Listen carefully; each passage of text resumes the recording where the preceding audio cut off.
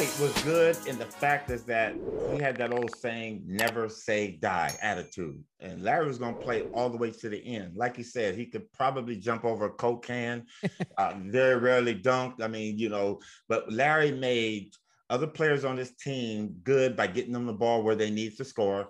He made his team very, very tenacious.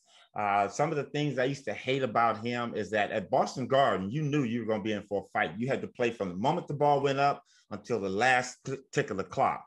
So Larry was just, I guess he just had that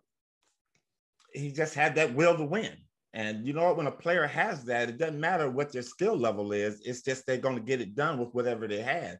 Larry could shoot the three. He could go off the dribble. He could rebound. He could get offensive rebound. He was a tremendous passer. That was the one thing, because one time, I'll give you one story that he told me. We're playing in 1985.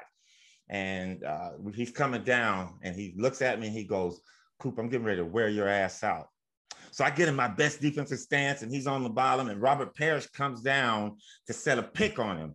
And Larry goes off the pick and I fight through the pick and I'm there. And as soon as he catches the ball, he turns and he goes up. And Kareem, knowing that, Kareem steps off of Parrish. So we got him.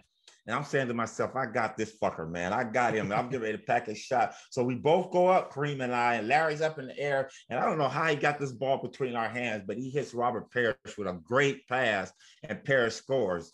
And as Parrish scores, we're going down the court. He said, "I told you, motherfucker."